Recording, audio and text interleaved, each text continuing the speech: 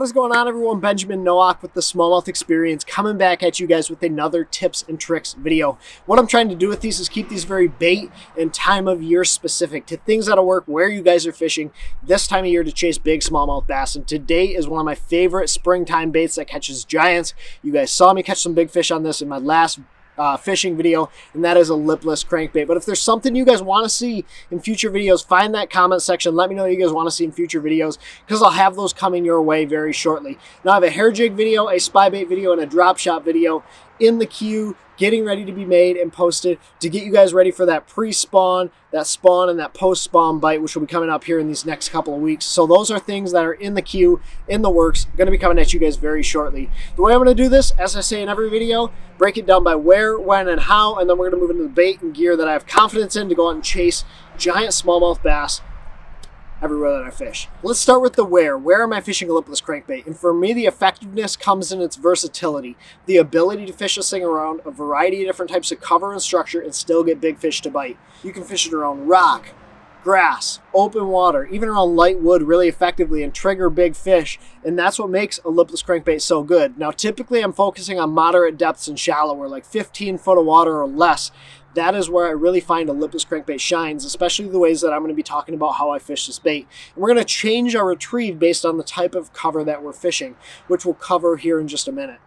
When am I fishing this bait? Well, for me, a lipless crankbait really shines when bass are keyed in on bait fish and feeding really aggressively. Typically, that's the springtime and the fall time. And there are ways you can fish it during the summer and still catch fish, but the spring and the fall are really where I find this to be the most effective. And the reason for that is those bass are really in their optimal feeding temperatures, keying in on bait fish, keying in on this concept of getting really fat and feeding. And that's when I find a lipless to catch the most amount of fish for me. So spring and in the fall is where a lipless really truly shines when I'm out there on the water. Since we've talked about the where and the when, now we're going to move into the how. And this is really when you guys are going to start to notice the versatility of this bait, because we're going to talk about 4 different styles of retrieves that you can use based on the cover or the depth that you're fishing. And the way we're going to start with this thing is start with the fastest retrieve and work our way down to the slowest retrieve that I found to be effective with the lipless crankbait. And the very first approach that I want to talk about is just your straight cast and reel. All you're going to do is cast that bait out there, let it sink a little bit in the water, and use your reel handle and just reel that bait back to the boat. Now you can throw some rod twitches in there, you can throw some reel flares in to get that bait to do different things in the water, whether you kill it and let it fall, or you speed that bait up to kind of give it some difference in your retrieve. Just your straight cast and reel is a really effective approach, especially around shallow water conditions. The reason for that is you can cover a lot of water really quickly, you can pinpoint where these fish are located, and because typically you're fishing a rattling style bait, you draw fish from a long ways that are curious and wanting to come up and eat that bait. The way that I consider this, or what I would compare this to, is like a swim bait. Basically, a small swim bait coming through the water, looks super natural, draws those fish in, especially in shallow water situations or over some sort of vegetation, and gets fish to bite.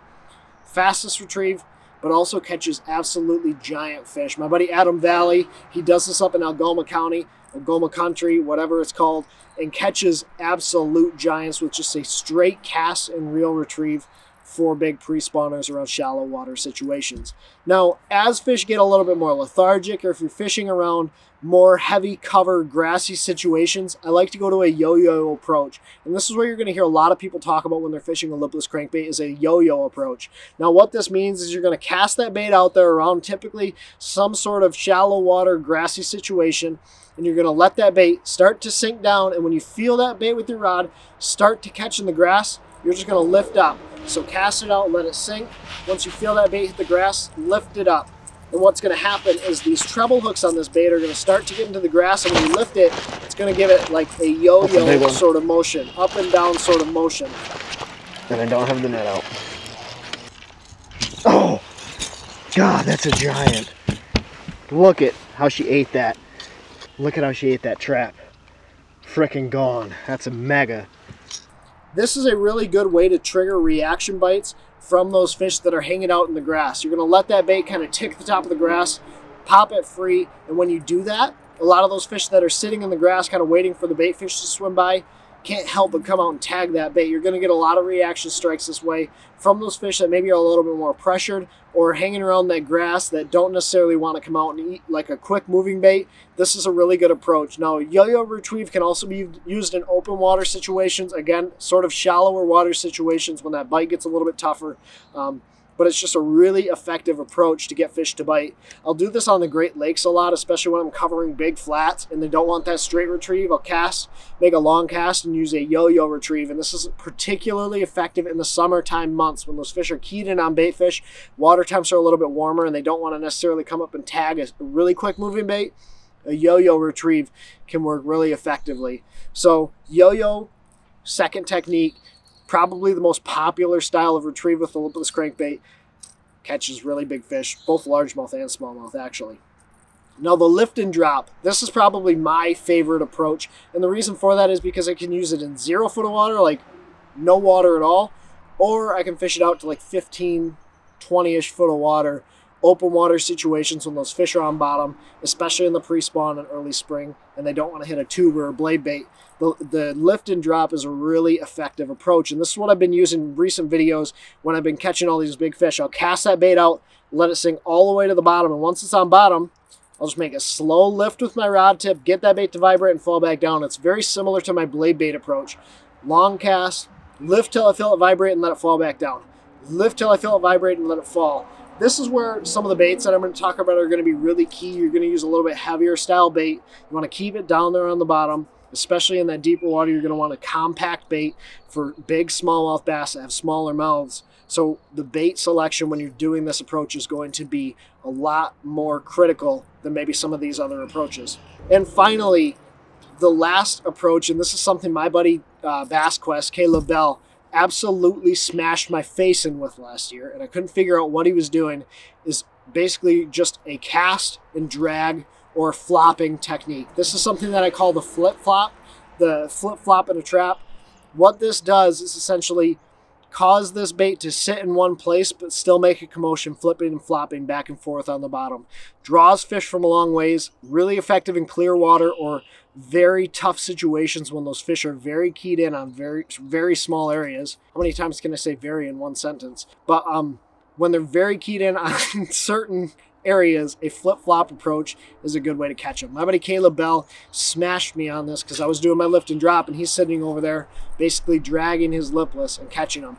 It's like just like that. It doesn't, no, that's, it's not flip-flopping. Oh my gosh, dude. Is that a new technique, bro? Evidently. Flip-flop in a trap in circles. That's a big one, dude. I'll tell you guys why I'm laughing. We were joking about flipping a trap. And all you do basically is put pressure on the rod. It's something Tactical Bassin talks about. Caleb's done for a while. And he was doing it to show me. And when he was doing it, he got a bite. So I was goofing around doing it and I got this bite. So the way you're going to do this, you're going to cast this bait out, let it sink to bottom, and once it's down there, fish it almost like a jig. Caleb likes to put his hand on the rod blank. I'll keep my hand on the reel and just use a slight lifting motion. You don't want that bait to come off the bottom. All you want that thing to do down there, when it's laying on bottom on its side, kind of lift up and fall. Lift up and fall. Lift up and fall. And I don't know if you guys can hear that, but when you do that, a lot of these heavier baits have a lot of rattles in them. It's still going to rattle and make a commotion on the bottom and draw those fish in. They'll come over to it, key in on it, be curious, and when that bait's not moving a lot, sits in front of them a long time, they want to eat it and they want to kill it. So that flopping or dragging approach is really effective in cold water, tough situations when those fish don't necessarily want to eat. They can't help it when it's sitting in front of their face, making a lot of commotion and drawing those fish in. This is something Tactical Bassin has also done some videos on, but flopping a trap is super effective when those fish are lethargic and don't want to eat a faster moving bait like a lift and drop, yo-yo, or straight retrieve. Try this out and you'll catch fish. Another good place to do this is when those fish are keying in on tube baits. If they shut off on that tube, if they stop eating a tube dragged along the bottom, you can take a lipless and cover that same water, and because it's a little bit more aggressive, it's a little bit louder presentation, those fish will typically key back in on this bait, and you can get a couple extra bites when they would need a tube. So Those are my 4 different approaches, the 4 different ways that I use this bait to be effective in a variety of different conditions with a lipless crankbait. Now let's move into the physical baits and the gear that I'm using to be effective as well. So let's start by talking about the rod that I'm using. Now I like a longer rod overall, and the reason for that is I'm typically fishing cleaner water situations. I want to get that bait as far away from me as possible, make long casts, and a lot of times longer rods are a little bit more forgiving. Even if they're the same power as a shorter rod, they tend to have a little bit slower action. So the rod I'm using is a 7'4" Temple Fork Outfitters crankbait rod. It's a medium heavy, moderate action. When you're fishing a bait with treble hooks, I like to fish a moderate, slower action, because it helps keep those fish pinned. A lot of times in that video that I just posted, those fish would just get one treble hook in their face, and having that slower power or slower action rod helps keep that treble hook stay pinned, because the rod's a lot more forgiving. It bounces back to normal a lot slower, and so you can play those fish a lot more effectively on a slow or a moderate power rod. I saw that on Panoptix. Oh my God, that's big. I gotta get him on that first jump. He's just barely got this bait. Don't. Oh, he came off. 5 pounds, 8 ounces. Giant. Really anything 7 foot to 7'6" long is perfect. If you guys have a crankbait style rod, doesn't matter if it's 7 foot, 7.5 foot, go out there, throw a lipless around with one of those retrieves. It'll work perfectly, but I really prefer that 7'4" medium heavy rod. Now, the reel that I'm using is either a 6-speed or a 7-speed gear ratio reel. It doesn't particularly matter. The reel I'm using right now is a Lew's BB1 Pro, 6:4:1 gear ratio, and I like straight fluorocarbon. A lot of times up here in the Midwest, I'm not fishing around really heavy grass like I would be on Gunnersville or like I would be on Rayburn or some of those southern reservoirs. And so I like straight fluorocarbon. With that slower rod, I just think this overall setup is really a good way to get a lot of big fish to bite. So it's a 6:4:1 with 14-pound test fluorocarbon line, and that is my overall setup. This is where things will start to get really interesting. We probably have differing opinions, but there's a couple baits that I really rely on for different situations and scenarios.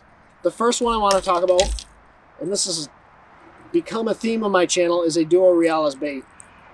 Duo Realis makes a very good dragging or lift and drop style lipless crankbait, and this is the Duo Realis 68 G-Fix. Now what that G-Fix means, it's a heavier model with the same size body profile. So it's 68 millimeters long, small profile, super narrow, and because it's a heavier body profile, it will stay on bottom really well. Another thing that I like about this bait is because of the way it's weighted, when you cast it out, wherever it lands, it's going to fall straight to the bottom. There's no glide, there's no horizontal movement. It's basically just a straight vertical drop with this bait.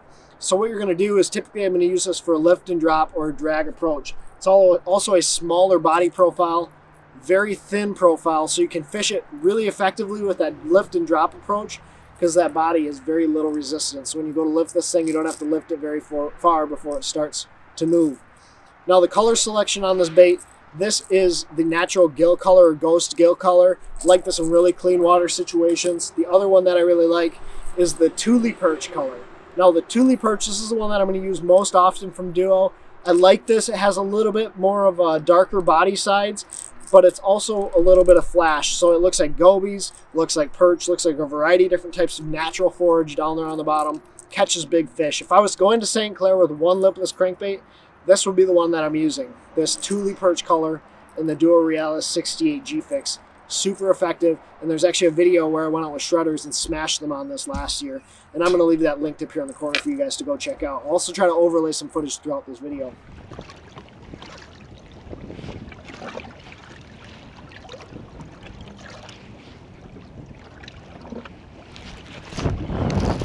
Yeah.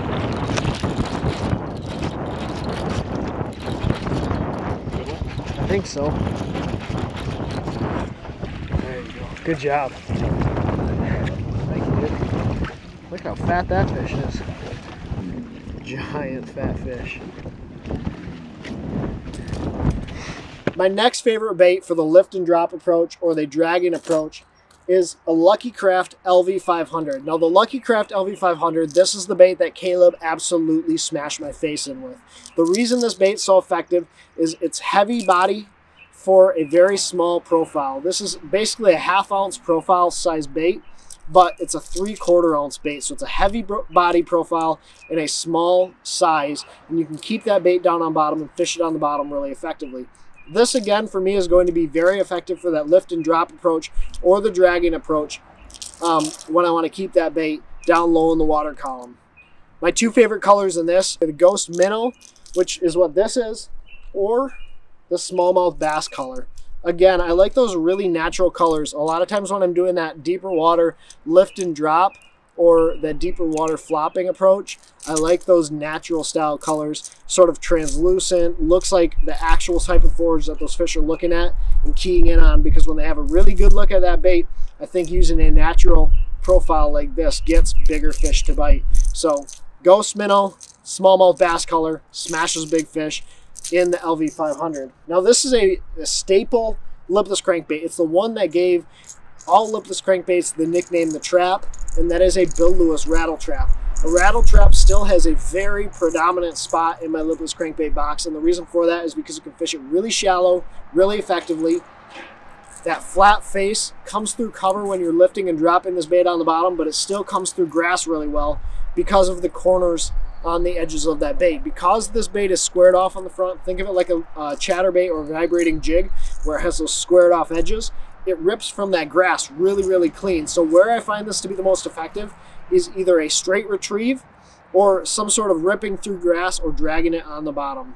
That front squared off face helps it come through cover really effectively, just like a square bill, just like any sort of bait that comes through heavy cover well has a squared off face, protects your hooks, helps it come through that and navigate through cover, not get hung up very much, and catches absolute giants. It's also a very loud bait, so it draws fish from a long ways away. Like if you were to get underwater when someone's fishing a lipless crankbait, especially a rattle trap, you could probably hear them from dam to dam all the way across the lake. Super, super loud.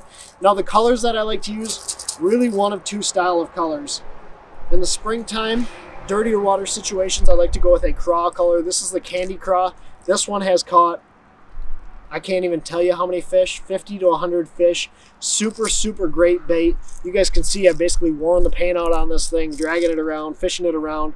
Caught me a bunch of big fish on a craw color. This is really a springtime color for me. Now when I move into the summer and I'm fishing for some of those smallmouth bass on the Great Lakes, and I like to use that straight retrieve, a chrome blue back is a great color. On the Great Lakes, I'm not sure what it is, if it looks like, you know, a bunch of the minnows that they're feeding on, that chrome blue back, especially when it's sunny out like it is today, is a great color. All you do, cast that thing out there, straight retrieve. You can fish it around 6 foot of water, 8 foot of water. Those fish will come up out of deeper water and tag that thing. Chrome blueback is a phenomenal, phenomenal, phenomenal color when you're fishing for smallmouth bass in moderately clear water when it's sunny outside. And now we're going to talk about one of the most popular lipless crankbaits over the past couple of years, and that is the Strike King Red Eye Shad. The Strike King Red Eye Shad is notorious for being an effective yo-yo retrieve bait. The reason for that is it has a rounded off belly and just the overall body profile. Now, I like to fish this around grass. It comes through grass pretty decent, but really my favorite approach with this is either the straight retrieve or the yo-yo retrieve. Now, I really like that yo-yo retrieve because this actually has a shimmy on the fall. So when you stop this bait, when you kill this bait on the yo-yo, it'll shimmy down, lift it up, shimmies on the fall. It's constantly moving. It has constant action. Versus, let's say, your lipless or your rattle trap style bait. This tends to fall just straight down to the bottom. When you kill that bait, it'll just fall straight, doesn't have much movement. Your Strike King Red Eye Shad will actually have a shimmy on the fall. My favorite colors in this are either this traditional sexy shad profile or, again, chrome blue back. Great Lakes colors, chrome blue back absolutely kills it. When you get a little bit of overcast, when things start to look a little bit nasty, I'll go to that white color. Silhouette's a little bit better when they're still keying in on a lipless crankbait. And they shut off on the chrome blue back. The sexy shad color, something with a white base, is a really good go-to when they're not able to key in on that chrome blue back quite as effectively. Finally, we're going to talk about a couple honorable mentions. We're going to add this one to the list because until, I guess, late last spring, I hadn't caught a fish on this bait. I think it's relatively new to the market. That is a Jackal TN70 and a Jackal TN60. The TN60 is a half-ounce bait in a very small profile, and that's why it's getting included on my list. That TN60 half-ounce, really small body profile, super easy for smallmouth to eat, and it's a really good springtime bait. You got to think in the springtime, a lot of the forage that those bass are keying in on is really, really small. This half-ounce bait you can fish in moderate depths really effectively, keep it on bottom, and trigger those big fish to bite even in that small profile. Another thing that I like is it has tungsten on the bill of this bait and a flat spot right here. So when this bait is stopped, in theory, it's supposed to sit nose down with the tail up. This is going to help your hookup ratio because when that fish eats that bait, it's going to get those hooks a lot more effectively than maybe something sitting on the side. So just a really cool design on this bait. And this is the Disc Knocker TN60. What that is a one knocker style of lipless crankbait. Really, I'm going to play with that, kind of mix in a one knocker or a rattling bait. But for me, it's not as effective or not as important as the actual bait choice itself. So the Jackal TN60 small profile half-ounce bait catches big fish. The other one that I really like is the Jackal TN70. Just like my blade bait approach, I'm looking for something with a little bit heavier body size than traditional baits with a small profile. So this is a 5/8 ounce bait in basically a half-ounce profile. Really like this. This is the one that I caught that 5.6 or 5.7 pound fish in my last video on. Catches big fish, triggers big bites, and gets a lot of those big ones to the boat. So those are my baits. That is the gear that I use to trigger big fish to bite on a lipless crankbait. You want some sort of cranking rod. You want a medium to high speed gear ratio, 6 or 7 speed gear ratio bait casting reel, 14 to 17 pound test fluorocarbon line, and one of these baits, and you'll go out and catch big smallmouth no matter where you live, as long as there's smallmouth swimming around in the body of water that you're fishing. If there's any questions or comments, anything you guys want to see in future videos, please let me know in the comment section below. I really appreciate all the support, all the love on these tips and tricks videos, so keep it coming. Thank you guys for everything that you do, and as always, take care, tell lines. God bless. Pursue passion.